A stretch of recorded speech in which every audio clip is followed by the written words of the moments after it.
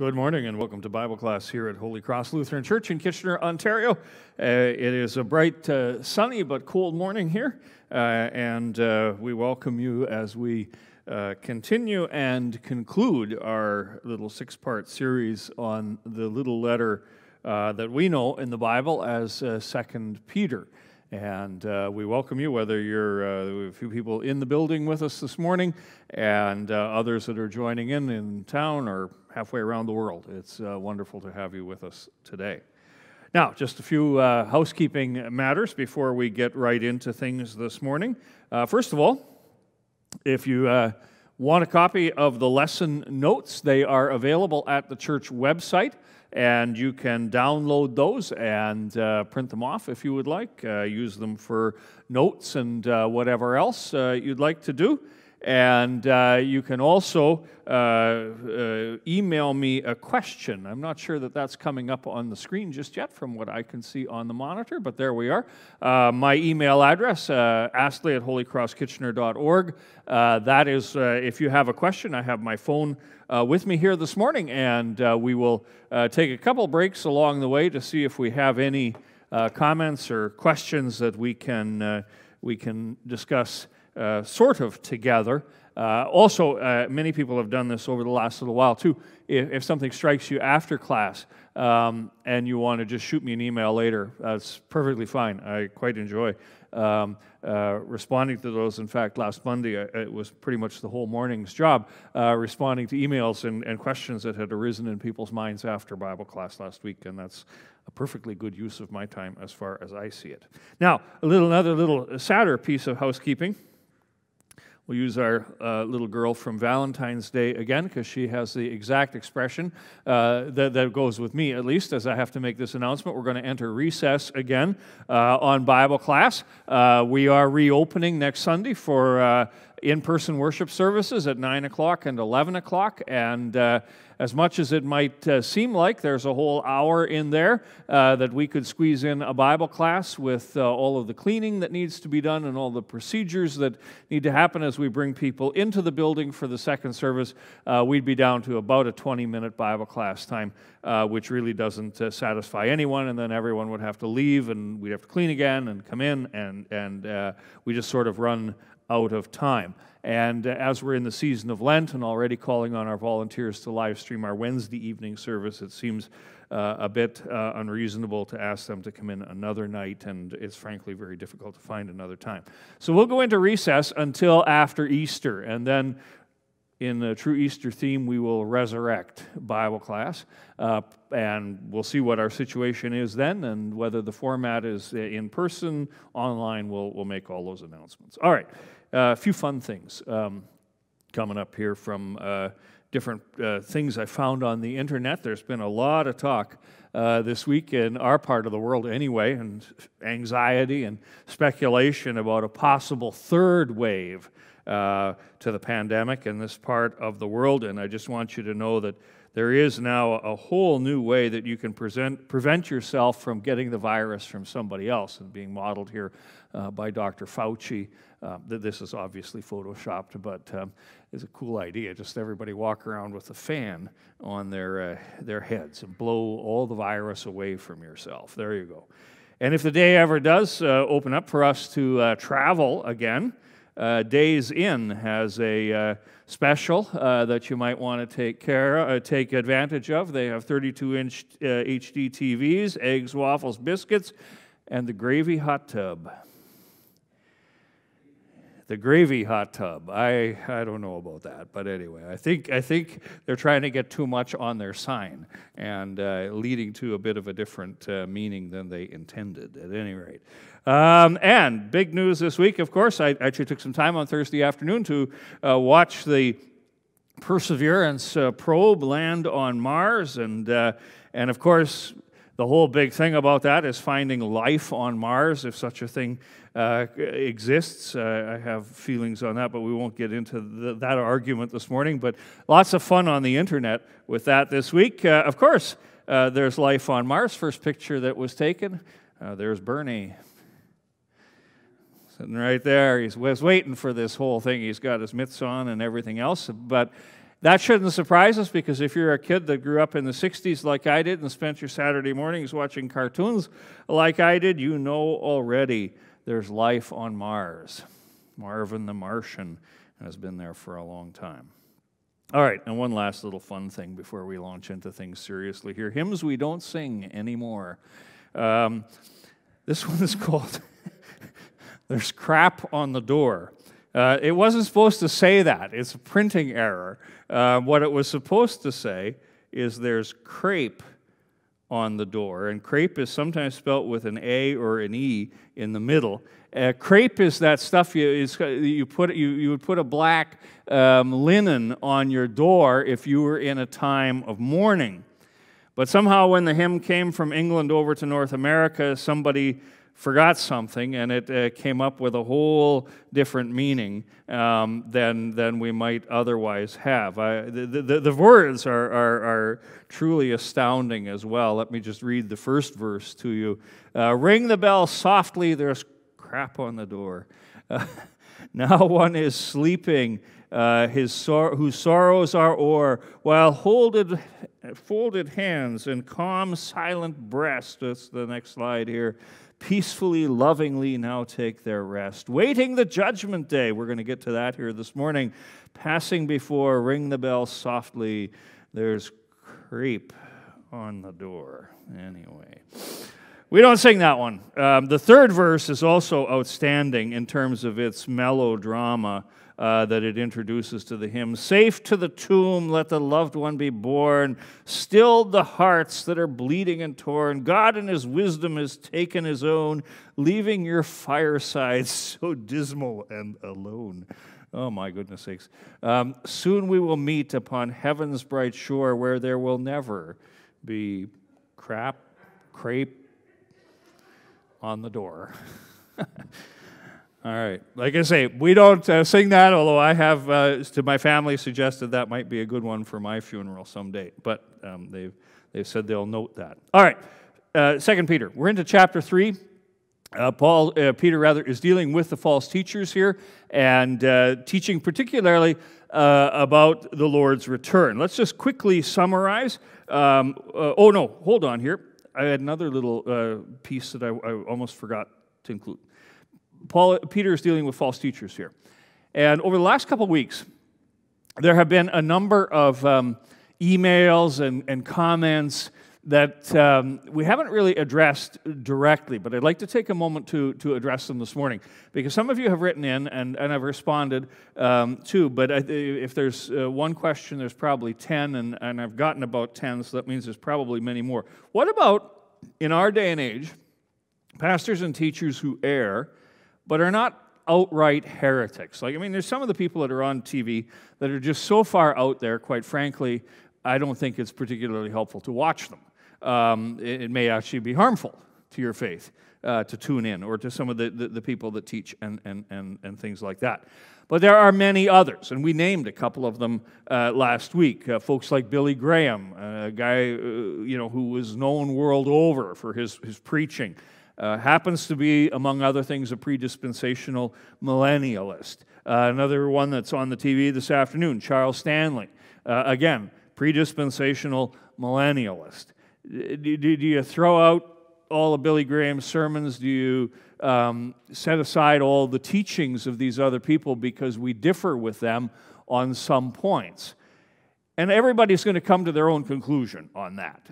There is no one-size-fits-all kind of thing.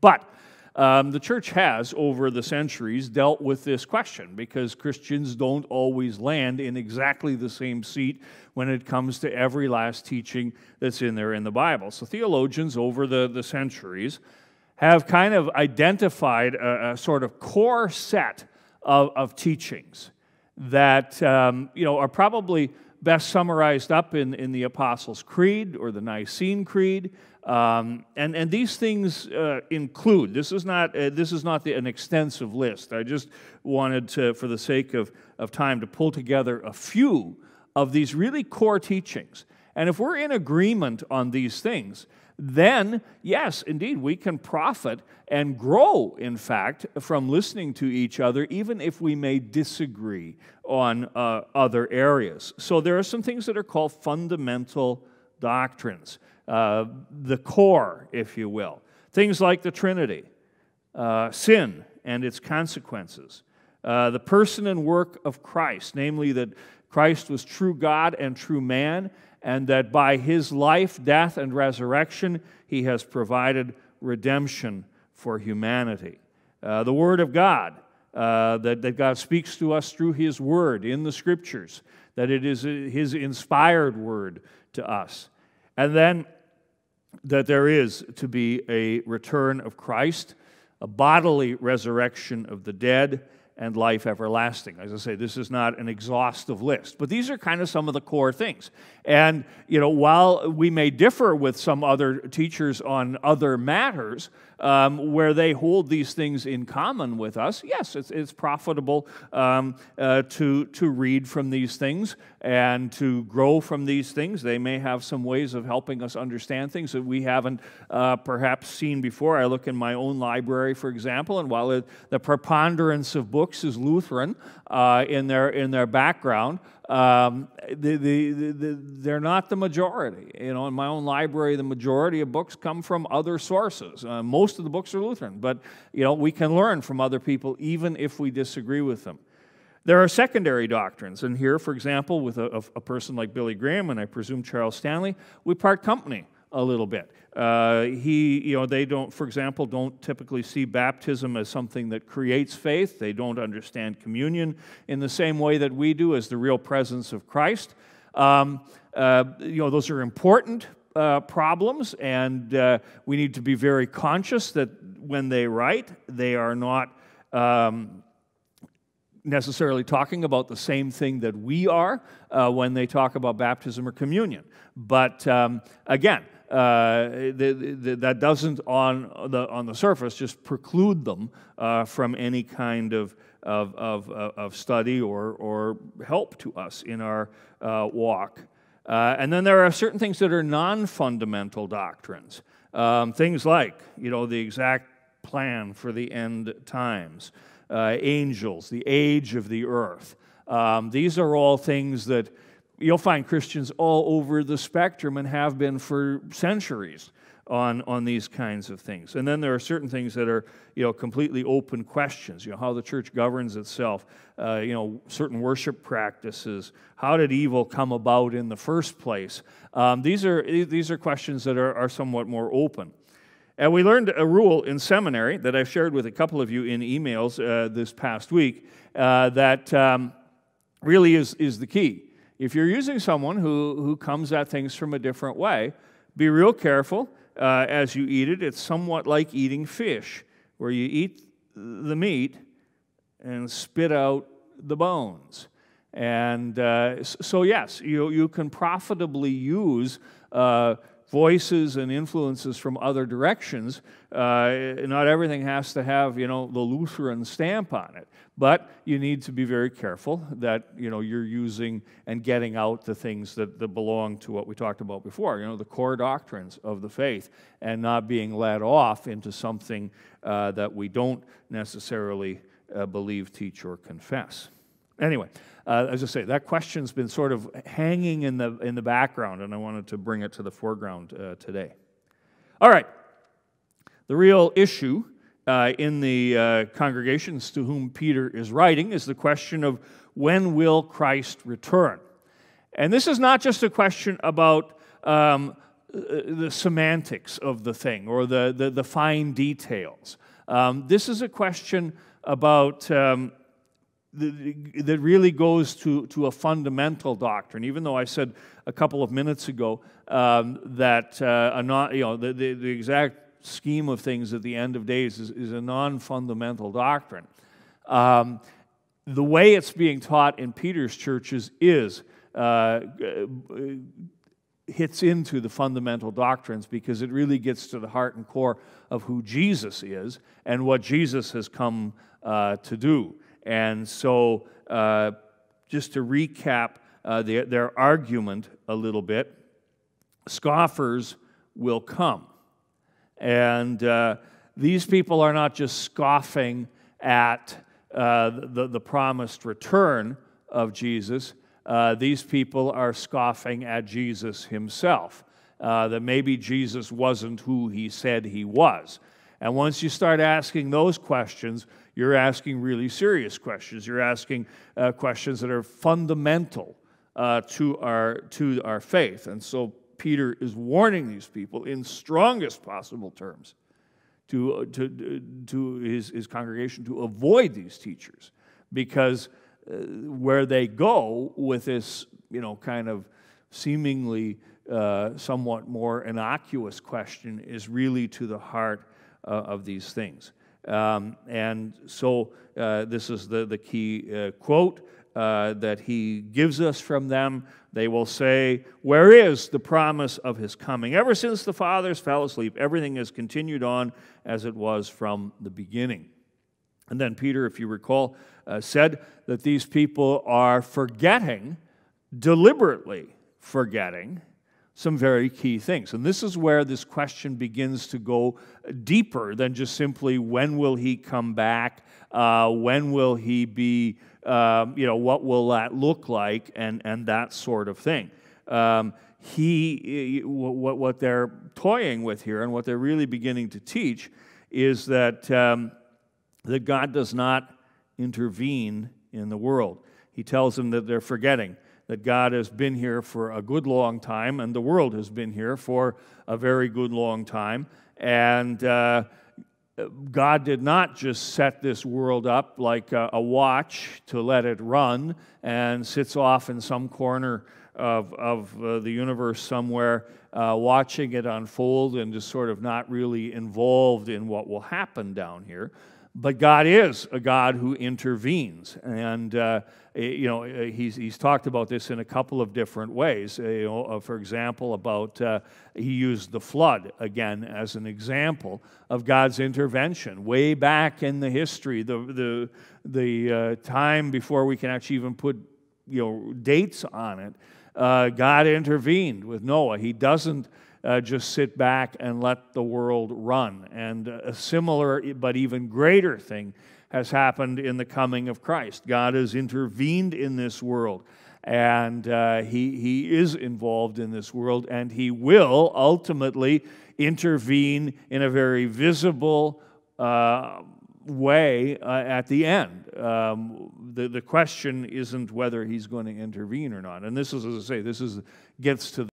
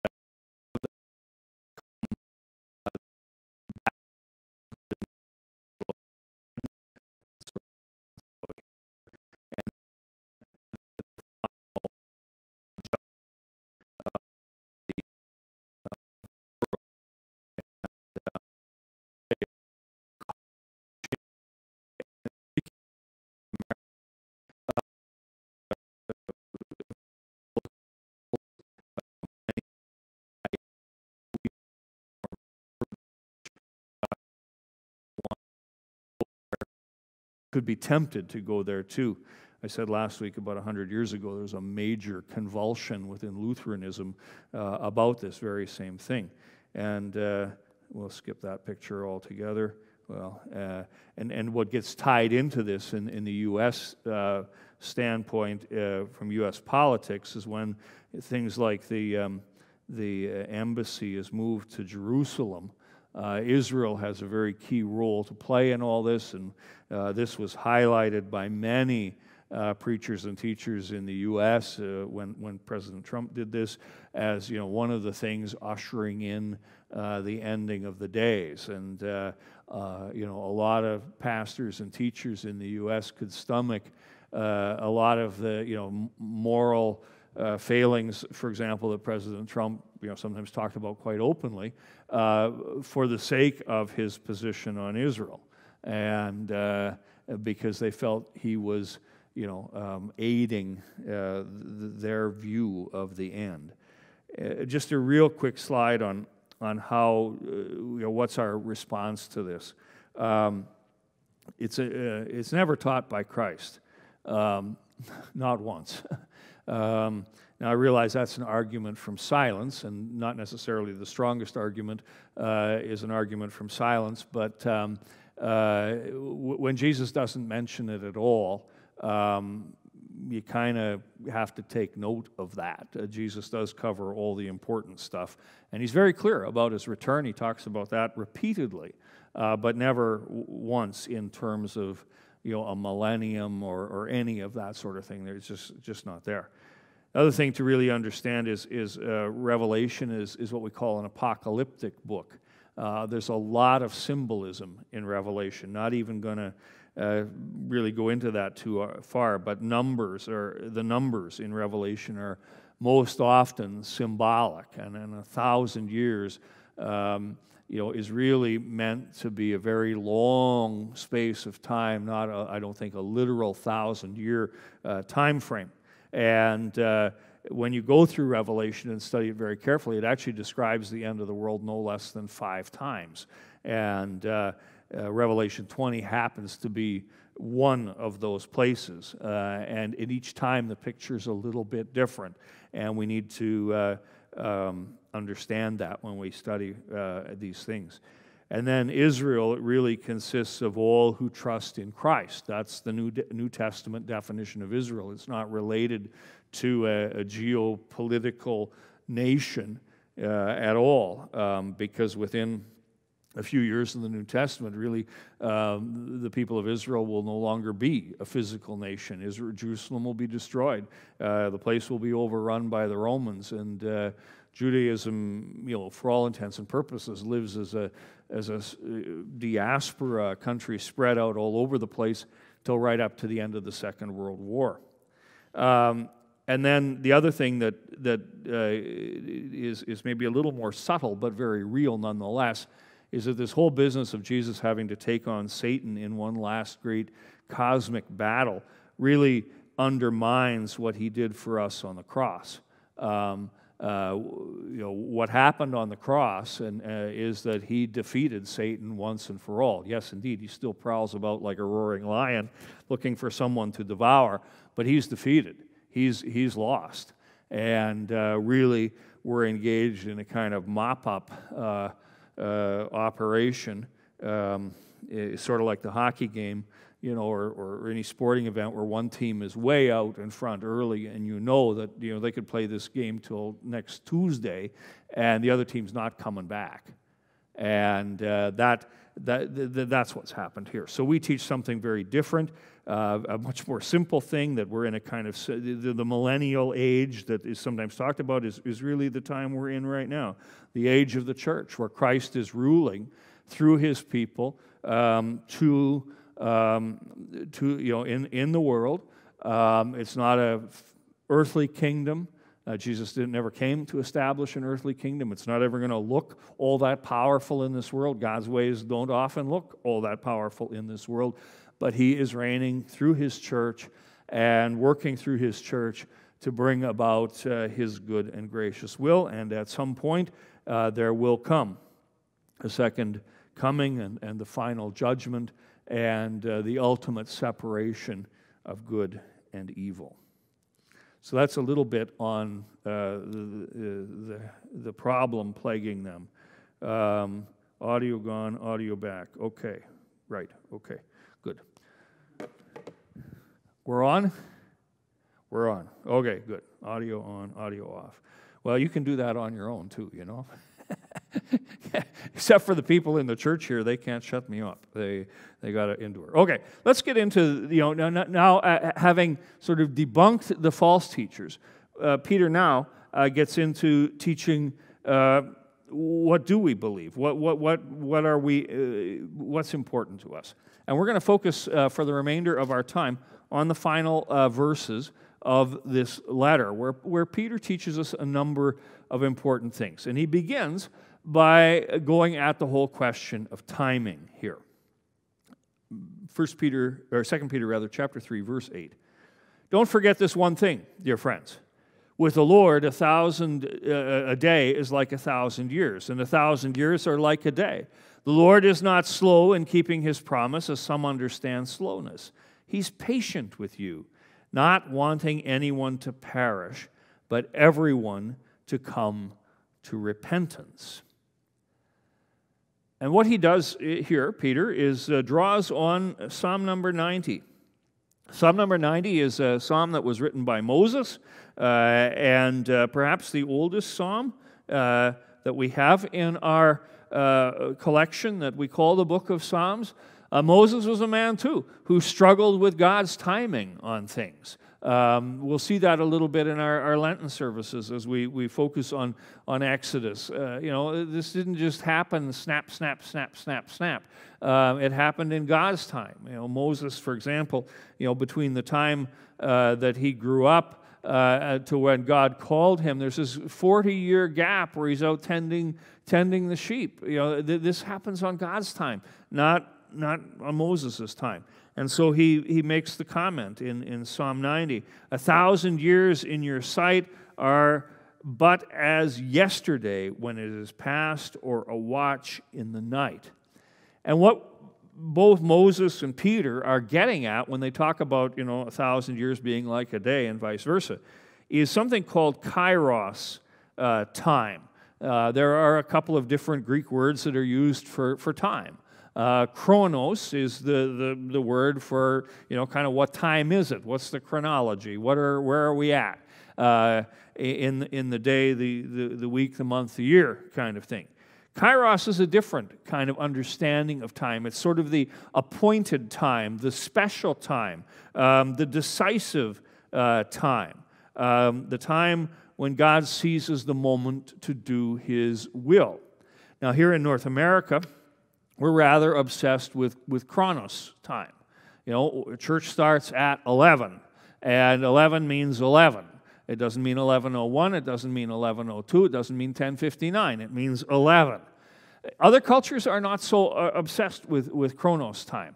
A time may be given for the starting of the event, but that time is not necessarily meant in any way, shape, or form to be absolutely literal. That's sort of around the time this will begin. And when the time is right, when the right people are there, when we're ready to go, then and only then will we begin. And so back in the ancient world, there was, again, the kind of the competition for the understandings of this.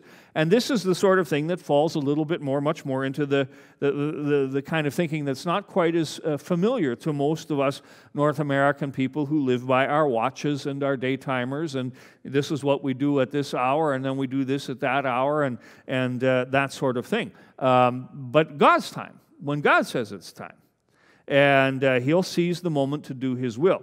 And there are, I won't go into the Bible passages that are here, but on the lesson sheet there are a couple Bible passages. A couple of Old Testament events are particularly highlighted for having using this same kind of idea, the whole timing with Noah, for example, to go back to him again. We've talked about Noah a lot in all of this. The scripture says, I have determined to make an end of all flesh. That word determined there is a word that reflects that kind of, this is the appropriate moment. This is the time. I have determined this is the time to do what I need to do here. Same with the Babylonian captivity in another kind of unhappy incident. Thus says the Lord, a city that sheds blood in her midst, so that her time may come, and then makes idols to defile herself. He's talking about Jerusalem here. And the time comes when God can stand this no longer. Perhaps the best meditation on this sort of understanding of time comes in the very familiar third chapter of the book of Ecclesiastes, where he talks about that there is to everything a time and a season. That's Kairos time that he's talking about here. He's not talking about Chronos time. Things happen when they're going to happen, and not according to the clock or the calendar. They're just going to happen when they happen, like being born, like dying, like when you can get out and do your planting, and when it's time to pluck it up again, and when there's times of healing and building up, and times of weeping. These don't happen according to the calendar. They happen according to a whole other understanding of time altogether. And so Peter is digging into that here and having people realize this isn't happening according to some chronology, which sort of gets to the bigger question too of in talking about the Lord's return. A lot of people try to put dates on the whole thing, do their calculations and add this number to that number and figure out when the Lord is going to return. The whole business is a kind of goofball exercise, because Jesus himself says he doesn't even know the time. That is the Father's alone to know, and the Father alone will reveal that time when the time comes.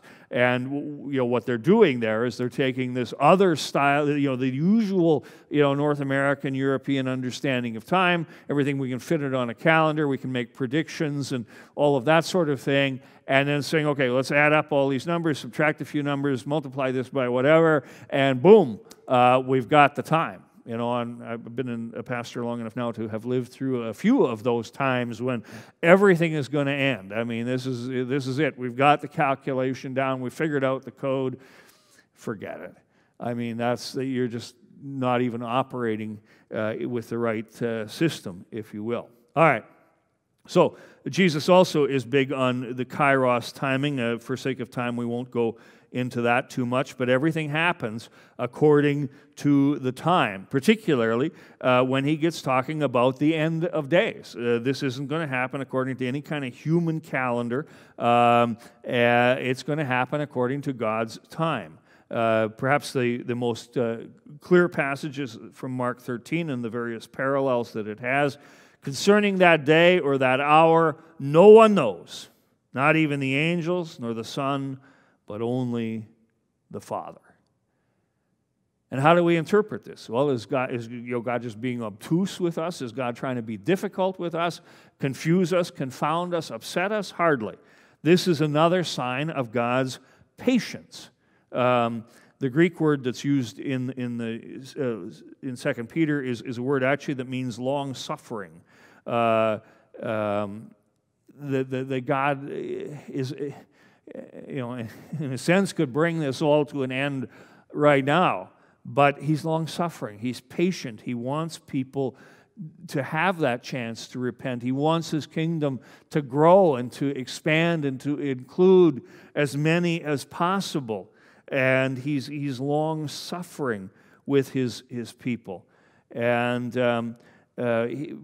Peter will reinforce this a little bit later when he talks about bearing in mind that this patience of God means salvation for us. If God wasn't patient, if God wasn't long-suffering, people wouldn't come to faith. They wouldn't have the time to come to faith. They wouldn't experience God's love in this world to make them ready for the world to come. And he says, just as our dear brother Paul wrote to you with the wisdom that God gave to him. So that's sort of point one. Don't put the human calendar on God. He's going to do this in His time. Now, when the time comes, what's that going to look like? And this is an interesting passage, what comes next here, and we'll spend a few minutes mining out a few things out of here. We'll pick it up at 2 Peter chapter 3, verse 10. But the day of the Lord will come like a thief. The heavens will disappear with a roar. The elements will be destroyed by fire, and the earth and everything in it will be laid bare. We'll just stop there for just a half a second, because he really gives us a lot in one verse there. First of all, he tells us that the day of the Lord will come like a thief. A kind of an odd analogy for Jesus to use some unsavory character or a sad event to talk about His return. But Jesus does that more than once in his teaching, and Peter picks up on it. He's undoubtedly heard those words directly from the mouth of Jesus, an analogy that's stuck with him. And one of the places that Jesus uses it is Matthew 24. Stay awake. You don't know what hour the Lord is coming.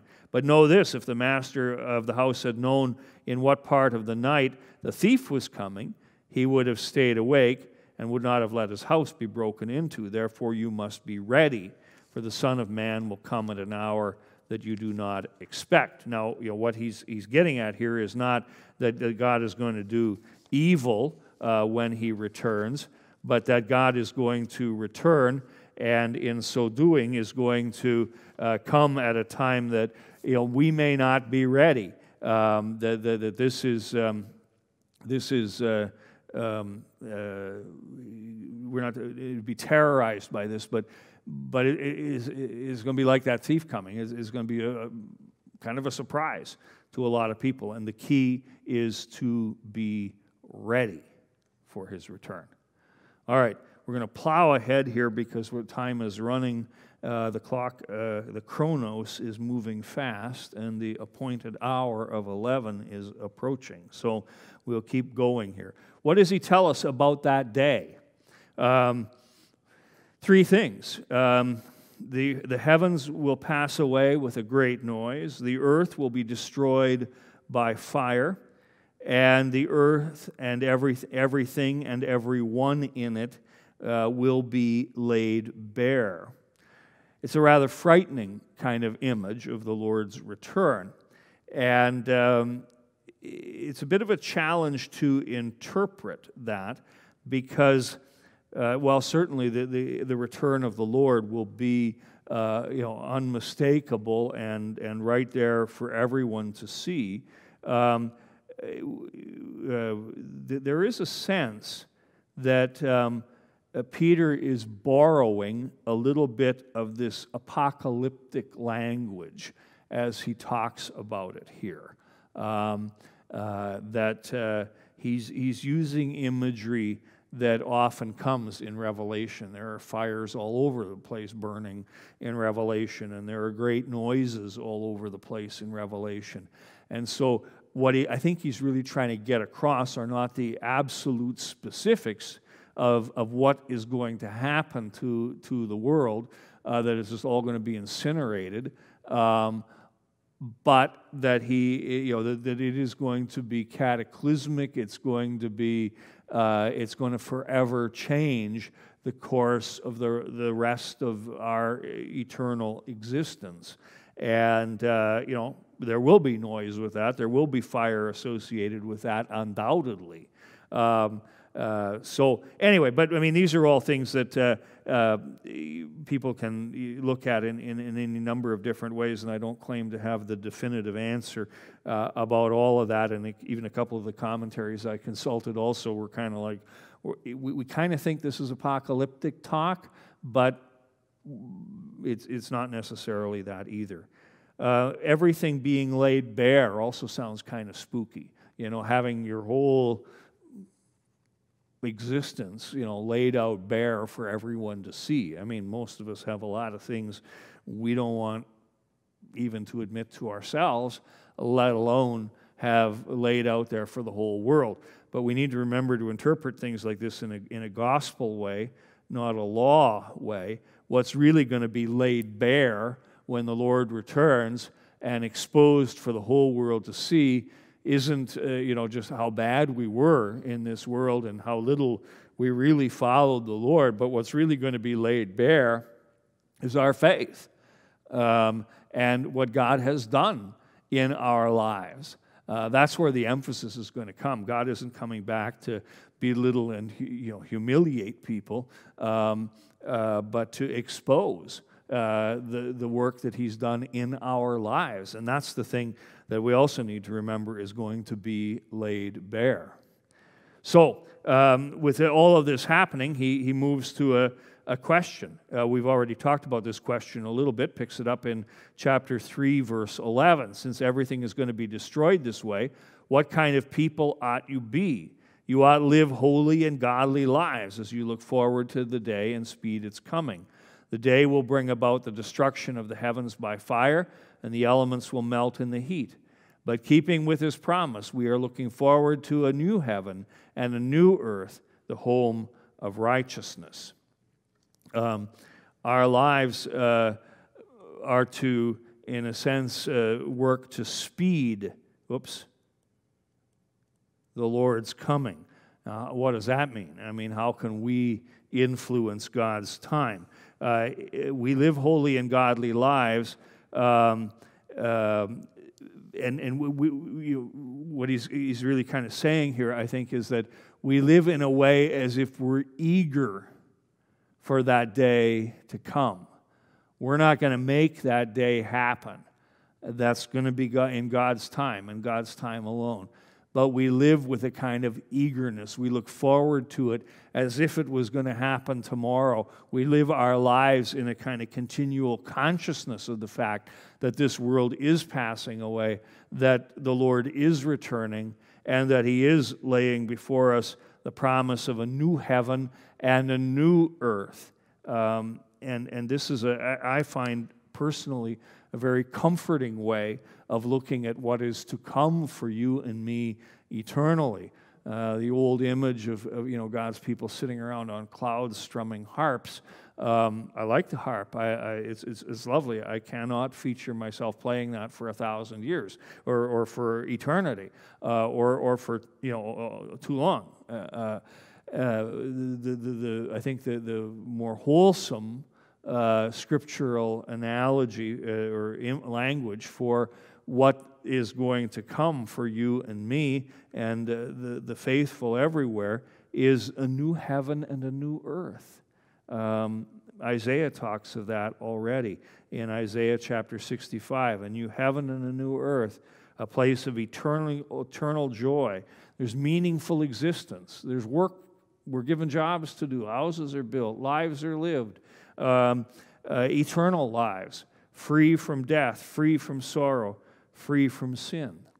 Paul talks about this too when he talks about creation ultimately being liberated from the bondage to sin and brought into the glorious freedom that God has for His whole creation. And then in 1 Corinthians chapter 15, the long passage, the long chapter on resurrection, where the trumpet sounds, the dead are raised, the mortal is clothed with immortal, death is swallowed up in victory.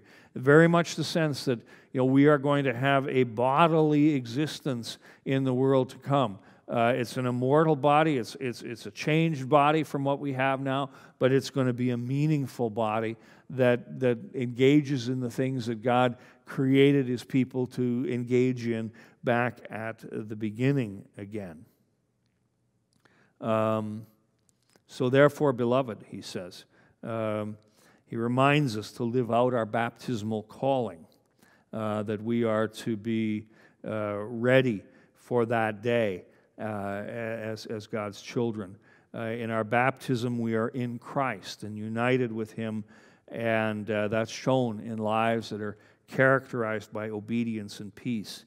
And then finally, as we wait that day, we engage ourselves not in speculation about when the day is going to come or debates about what has to happen before and that sort of thing, but he says to grow in the grace and the knowledge of our Lord and Savior, Jesus Christ. It all comes back to that we grow in Christ and we grow in what He's teaching and what He has done for us. And when we grow in that, then we're ready, no matter if it comes this afternoon or not for thousands of years yet. The Lord will return. But as we grow in Christ, we are made ready, and these are the things that we are to focus ourselves on in this time of waiting. Well, I apologize that we've had to kind of rip through some fairly significant material here at the end of the book. Ideally, we'd have another week yet, and we could unpack this a little further, but the time has come for us to reopen again, and that's of paramount importance to the church, and we will continue to grow in these things as we get back at it again. There's a lot of questions that are coming in this morning, and I'll address some of those directly back to people during the days ahead, and if other things that we've kind of glanced off fairly quickly here are questions for you, please let me know, and I'll do my best to help you. So thanks for tuning in these last weeks, and it's been a joy and a blessing to teach, and let's close quickly with a word of prayer. Lord God, Heavenly Father, we confess that so often we get impatient with your time, whether it's in the bigger things like your plan to bring this world to a close and to usher in a new heaven and a new earth, or the more mundane things. How long will this pandemic go, and when will you finally allow us to get back to the lives that we enjoyed previously? We confess, Lord, that we struggle with that. Help us to focus on your time and to trust that time, and in the meantime, to focus not so much on ourselves, but on our Lord Jesus Christ, who makes us ready, who came in your time to be our Savior and our King. Bless us now as we prepare our hearts to worship you, that we may do so in spirit and in truth for Jesus' sake. Amen. With that, we'll sign off, and we'll keep you posted on how and when Bible class returns in the days and weeks immediately after Easter. God's blessings, and we'll be back on the air in 11 minutes with our worship service.